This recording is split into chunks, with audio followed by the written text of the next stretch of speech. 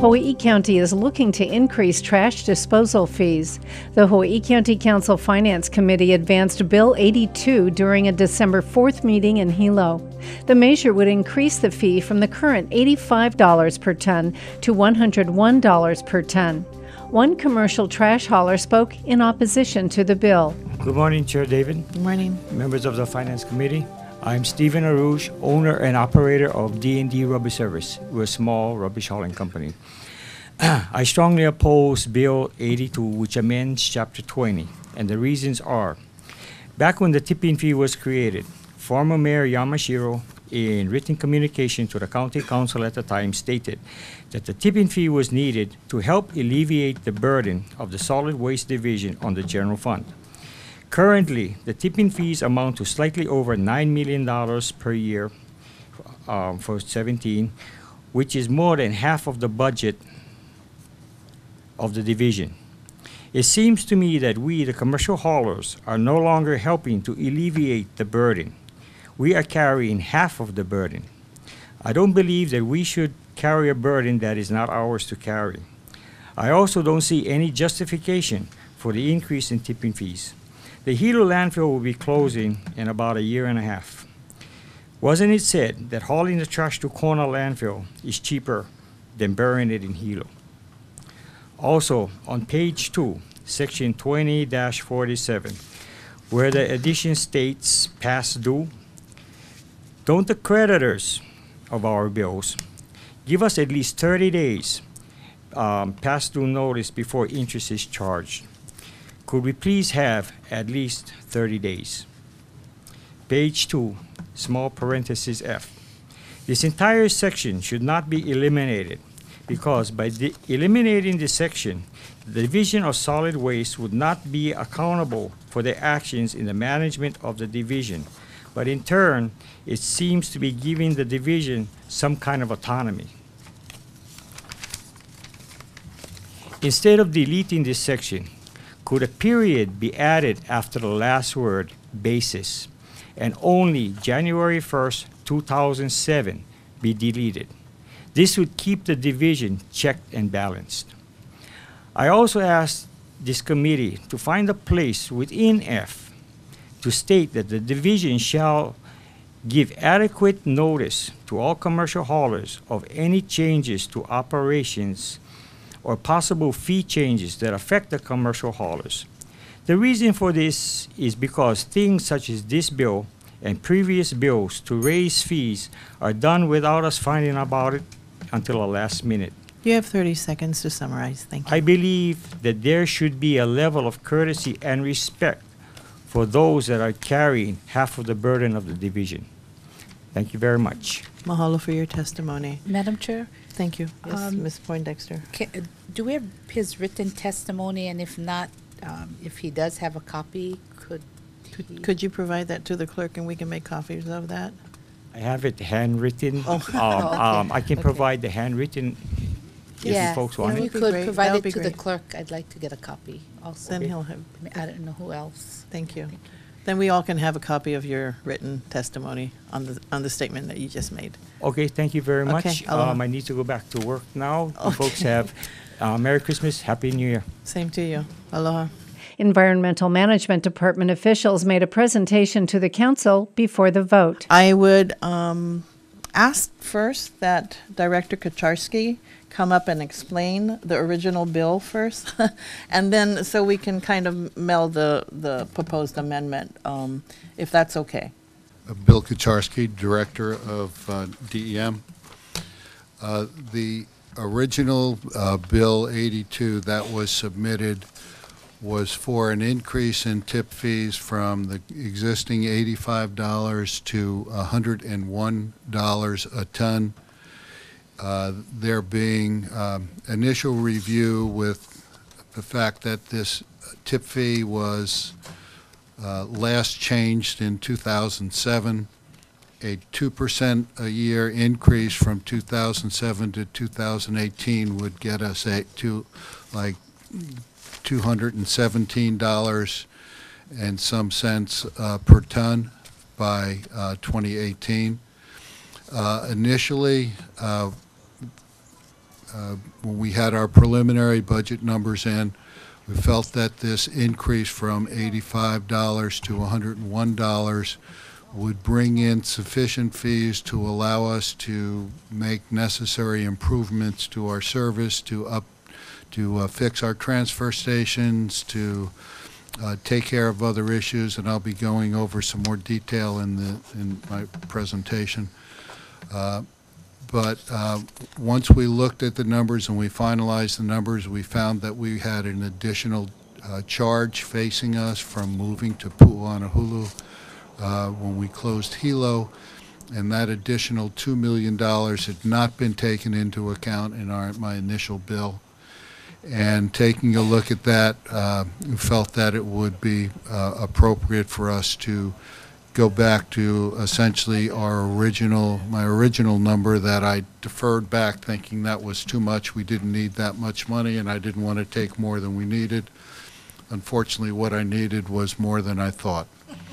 And so I came in and put this amendment in for $108 a ton, increasing that every year by $2 a ton, and we wind up by 2022 being, I believe it's $2 a ton more than it would have been with the original 101. This will just, advancing the fees will give us the opportunity to take care of operational costs associated with moving to Pu'uʻānuhulu, and I will be getting in more detail in that in the presentation, but that is the basis. The first thing I wanted to go through was the basis. We have we're required to put in a status quo budget every year, and we went through this and have taken a look. We have a requirement in Pu'uʻānuhulu that we do not have in the Hilo landfill. That is, we have a tip fee that we pay our contractor on West Side, and when we took that tip fee into account, the additional material that we're bringing over from Hilo amounts to an additional fee of about $2 million a year. And the original request would have brought in like 1.8 million, and that would have given us pretty much a static if we had that. We're going to be able to continue all of our services and be able to make the improvements that we think are necessary to provide service to the county. If you take a look at our status quo budget from that we had in the numbers from 2016, 17, the actual numbers, we collected a little more than $9 million in tip fees that went into the landfills. I should say that number is actually higher, but we have what's called a residential credit, and we'll be going to that to the small carriers, that people that bring solid waste to the landfills. We give them a credit if they're doing households. Our operational costs, our straight operation costs, are about $11 million, recycling $7 million. Expenses like equipment and other things are $4 million, and we pay Waste Management in Pu'uʻānuhulu about $6.7 million a year. So we draw from the general fund about over $20 million a year for expenditures that are about $29 million. In some of the testimony, we had some references to the budget. The budget from the tip fees is not paid for half. It pays for about a third, which is still, I think, very, very low if you take a look at most jurisdictions. There was also a comment that we were going over to Pu'uʻānuhulu because it was cheaper than disposing in Hilo. That's not absolutely correct. What it is it's cheaper than building a new landfill on the east side. And so there was never an intent to reduce or do something that was cheaper than what we have in Hilo. as we go through this, once again, as I said, there's the CPI adjustments in our tip fees in West Hawaii, and the additional tonnage, which would be about 12,000 tons, which would be for, I think it's 7 months of thing, assuming that the landfill in Hilo would close in December or November next year, we would start taking material over. That gives us our $2 million a year. Plus, we get annual CPI adjustments from them as well.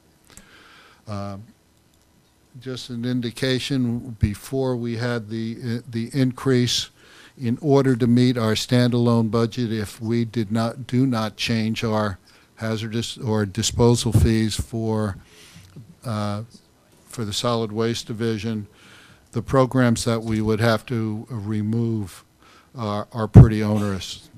I gave a list there. It is essentially our entire recycle program. And that is not something that we want to do or wanted to do, and so the increase is absolutely critical for us to maintain our operations. So, as I said, the last fee that we had increase was 2007, and that pushed it. It went, I think it was $45, and in 5 years it was up to $85 a ton, and that stopped in 2007. And in the last years, when we were going on in our standalone budgets, that did not take into account that we had CPI adjustments for our disposal costs on the west side. It didn't take into account that we had increase in salary costs. And so we essentially took cuts in our budget every year when we were in a standalone situation. In here, you get an indication. We had the $9.2 million that we collected from tip fees. That was actually a net number. The gross number was about $800,000 higher, but we give residential credit to the small haulers that collect municipal solid waste, and we give them a rebate based on the number of households that they service. It's not for the big commercial, but for the small residential. We do that. I should point out, if the $108 does come back, I'll show this in another slide, but that residential credit will increase to about $1 million. And so when you take a look at what the county does and what the county budget covers for the citizens of this county, Hawaii County is probably one of the most generous and take care government around. We have about 82,000 tons of municipal solid waste that comes from our transfer stations. 100% of that is paid for by the county. And if you took our disposal fee, that's about $7 to $8 million in fees that we do not collect. And that's the decision of the county, and I'm absolutely fine with that. Just pointing this out, not to complain, but just to point out that, again, about 42% of everything we dispose of is 100% covered by the county. And not only is the tipping fee, but the collection, the transport, all of those things are covered by our operational budget. And so we come to what's requested. And the increase is to go from $85 to $108 a ton, commencing in July of this year, of 2018. There was request for notice if the fee is going to be increased, and we are giving 6 to 7 months if this passes. And I don't make any assumptions on that. There was also a question in the testimony about changing when fees were overdue and late, and there is a 30-day window to pay. Currently it's a 90-day window, and so guess what? Everybody pays in 89 days. That's going to pay. And if it's 30, everybody will pay in 30 days, I believe. But we have also decreased the interest rate from an 18% down to a 12%. So there's give and take on those that are running into some difficulty. Also, when you take a look at the residential fees that credits that are given, that means that the increases that we have in the tipping fees for the small people that are going to small collectors, those services will have about a 27% increase in the residential credit, which matches what the increase in the tip fees are. So unfortunately for the commercial side, they will be bearing the majority of this proposed increase if it goes to pass. Where the funds will go to, we're looking at the majority of these funds, more than half are going to be going to pay our contract for Pu'uʻānuhulu. We have increased tonnage that's going there, and we get a CPI adjustment every year on that tonnage. We'll have increased cost hauling from east to west Hawaii, and we're going to be able to make some site improvements. We're going to be able to make some program improvements. For example, we have a requirement to deal with polystyrene foam. We need someone to deal with that. We have to provide to the council by January of not next year, the year after, in January 2019, a plan for an education plan. That's going to take a person. I also intend, if this goes through, to bring an enhanced litter program before the council, and that is going to take a person, and an additional person would be used to handle both the litter and the polystyrene. This also allows us to maintain our operations and not essentially lose our recycle program.